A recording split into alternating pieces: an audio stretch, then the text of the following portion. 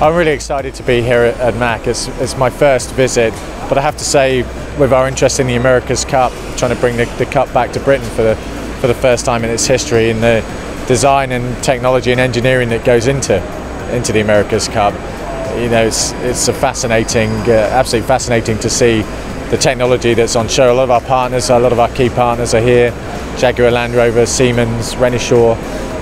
So we have obviously a close relationship with them, but also to see what else is on offer.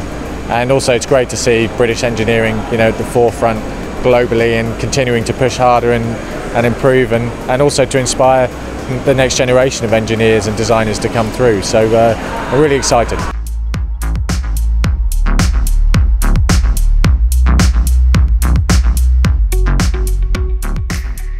Well, engineering is really key to the America's Cup, and so with our team we have the 1851 Trust.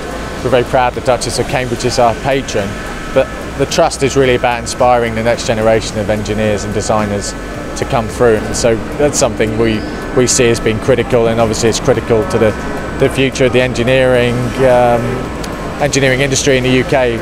That's a huge part of our British economy, and we must continue to push that.